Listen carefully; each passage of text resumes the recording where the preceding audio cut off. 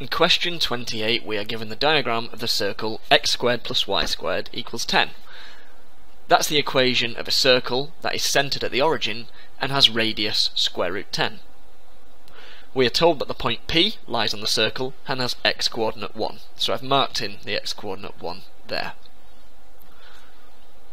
We are given that the tangent at P intersects the x-axis at Q, so this tangent line here, and we need to find the coordinates of Q. How can we do that?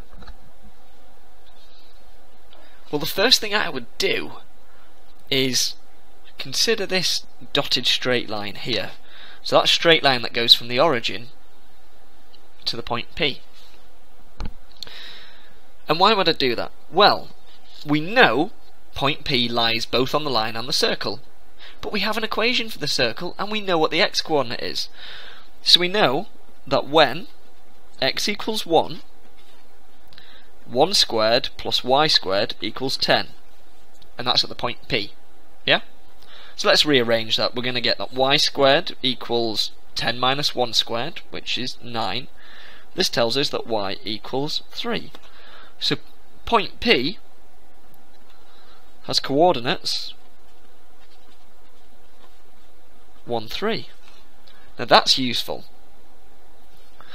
What that tells us is the gradient of that line is 3.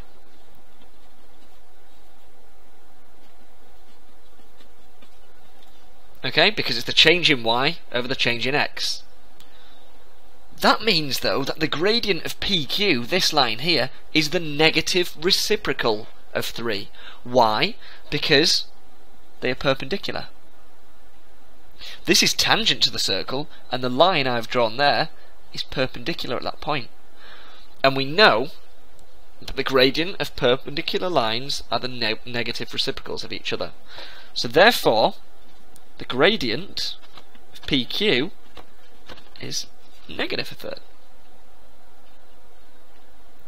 So let's come up with a general equation for this line. So line PQ,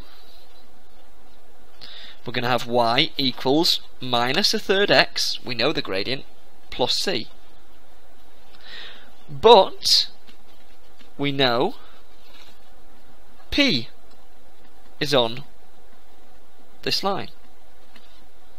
So P is on that line. So we can use the coordinates to find out what the intercept C is. So let's plug those in. Well, at the point P, y is 3, and that's equal to minus third of x, which is 1, plus c. So this tells us that c is going to be 3 plus a third, which is going to give us 10 over 3.